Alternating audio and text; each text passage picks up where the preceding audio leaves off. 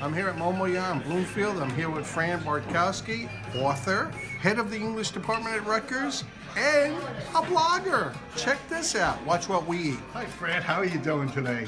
Good, Amaebi. How are you? I'm fine, yeah. Did you just enjoy some of the victuals here? Oh my God, they were fabulous. Oh, yeah? Yeah. What was your favorite, the snow lotus or the sushi pizza? The snow lotus. Gotta say, Definitely, snow lotus. yeah, okay. So, in your book, in Feminist Theory, Yes. okay, can you give us a little short version of this synopsis? Well, it's my book only insofar as I co-edited it. It's really a collection of essays of feminist thought from the 1700s to the early 21st century. Oh, and look what we got. Yeah. Oh my God, the shrimp have arrived. Ooh. Okay, so Yes. what do you think of that? I don't quite imagine I'm going to be eating those little eyes, but... Oh, the eyes are fried. Don't worry about that. Oh, That's the tail of the Amaebi, which is the sweet shrimp.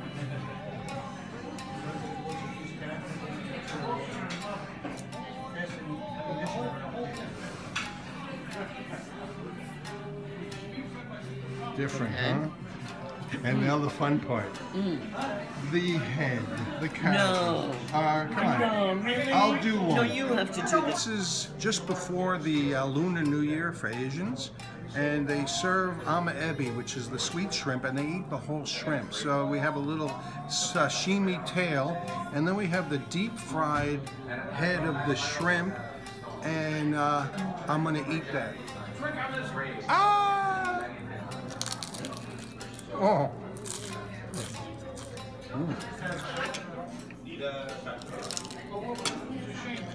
Oh my God. And I eat all of this?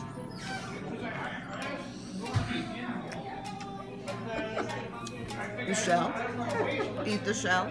Seriously? Do I have to? It's fried. Go ahead.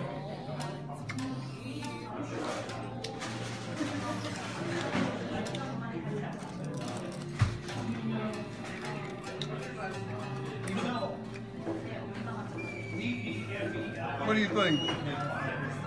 First time for everything. It's pretty yummy, but I haven't eaten the eyes yet. It's been said that because Americans are involved with their iPhones and iPads, that their attention spans make it almost impossible for them to read books. Do you find this true in some of the students? I sure do. And I've heard tell that the average attention span is 7 minutes. 7 minutes? Even I spend much more time watching television these days than reading books. And that's because there's some great television. I've recently said and thought that what we call binge watching is what we used to refer to as a book that's a page turner. You don't want to put it down. So you saw what we ate, you saw what we talked about. Watch where we go next week. You're going to be surprised.